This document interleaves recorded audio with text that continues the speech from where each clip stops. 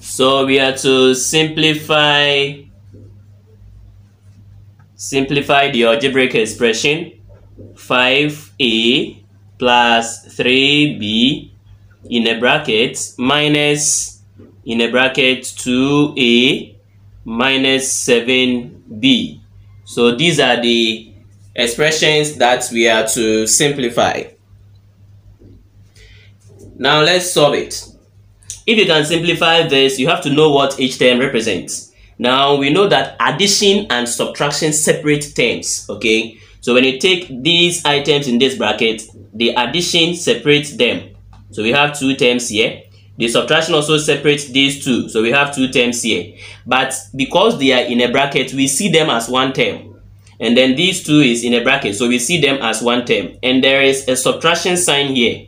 So this subtraction sign separates these two terms. So we have two terms which has been separated by what? A subtraction. Now, the next thing that we have to know is that all these items in this bracket, they are not being multiplied by anything. They are not being multiplied by anything. So we write them separately, okay? So let's solve. So we have 5a plus 3b, right? Good. Let's close our bracket. But you see that the negative sign here is affecting all the items in this bracket, okay? So it means that your negative will affect the 2a, it will also affect the 7b.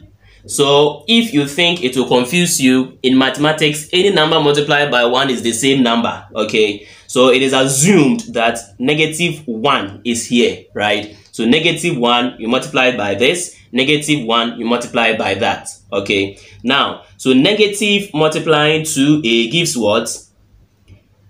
-2a.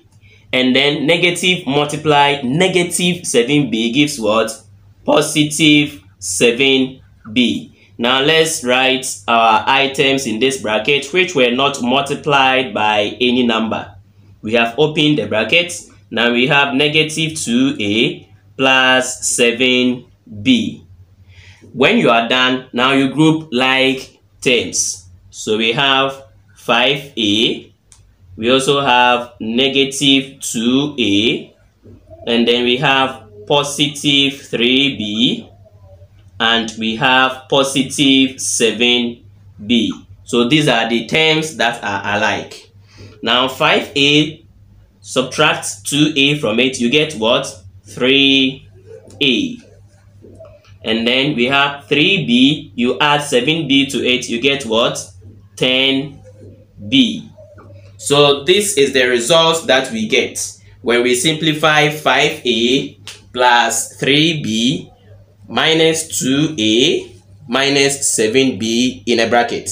What is the answer? 3a plus 10b. So go through the options given to you. Which one do you think is correct? The correct answer is what? D, which is 3a plus 10b. If this is your first time of reaching this channel, press the subscription button, subscribe, and then press notification bell so that you will be updated on any new videos. You can click the channel name there to go through the playlist to watch more of these tutorials on Q&A.